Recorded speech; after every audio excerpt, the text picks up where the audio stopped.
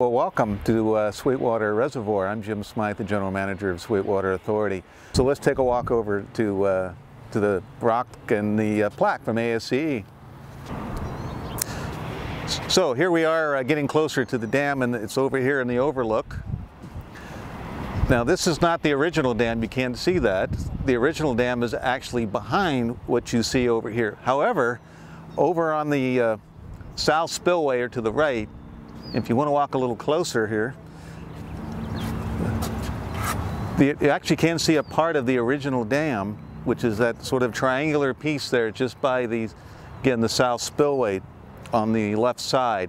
That is actually part of the original dam. So again, the original dam was built in 1888. It took about 17 months. It was about $300,000, including about 60 miles of pipeline that they ran to the west of us here into the city of Chula Vista and the city of National City. And so down below us here is actually symbolic. Of course, it is the plaque that we received from ASCE, but this rock is symbolic of what was mined from the quarry just down below us here. So they had brought the dynamite in and they blasted this quarry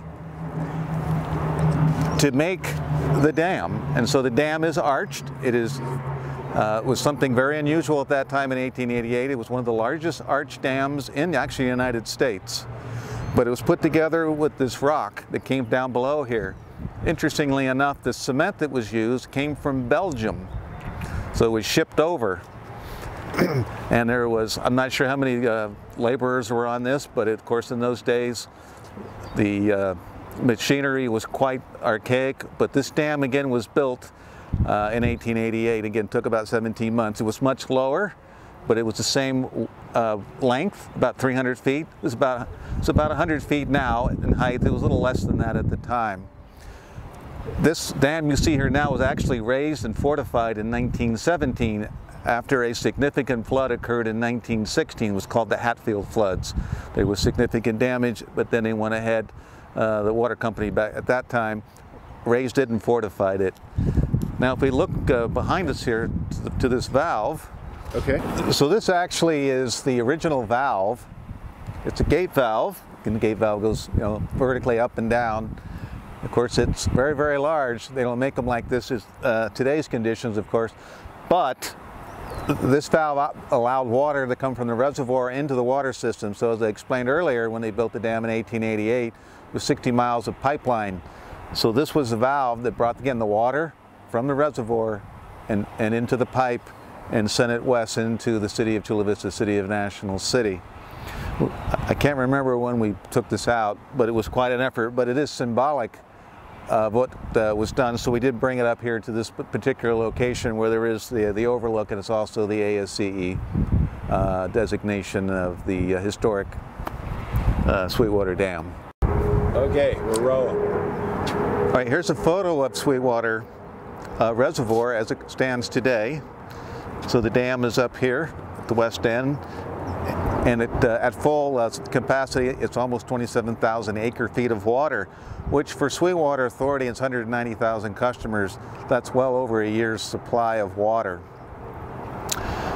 This dam back in 1888 was quite significant because there were no other dams or reservoirs that I'm aware of at that time. So Frank Kimball, again the owner of the water system, the Kimball Brothers Water Company, was quite innovative because he knew he needed two things to develop an area, again to the west of us. He needed water and he needed the railroad system. So quite visionary he was. He had that dam again built.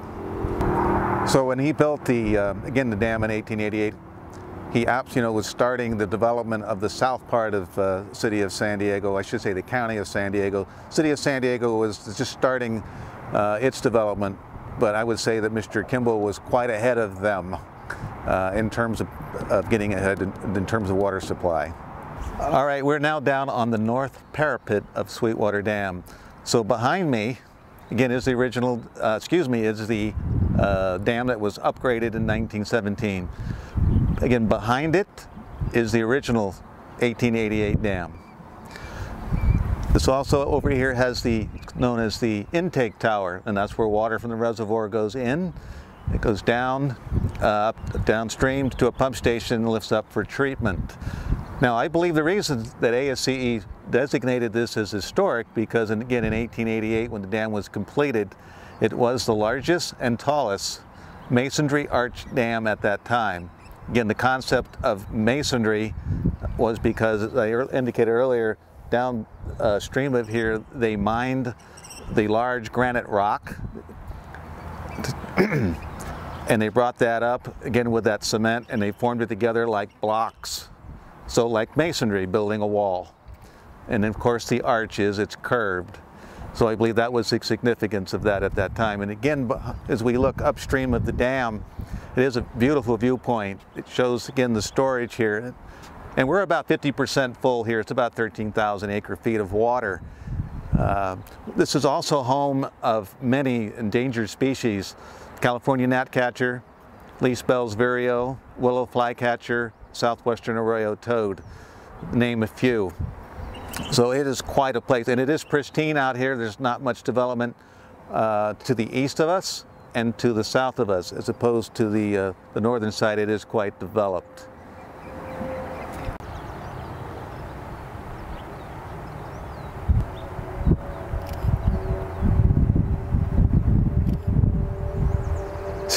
Okay, now we're going to be looking over into the south abutment or the south parapet and south spillway structure, and again you'll now see a closer view of the original part of dam. Is again that triangular portion.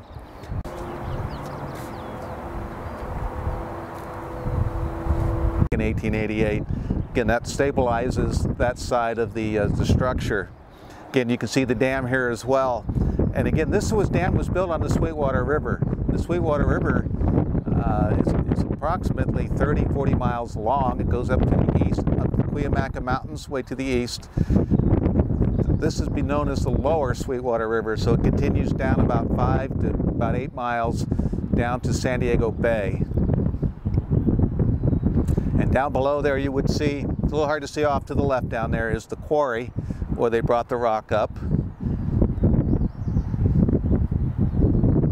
And it's a beautiful spot. And it is a beautiful spot.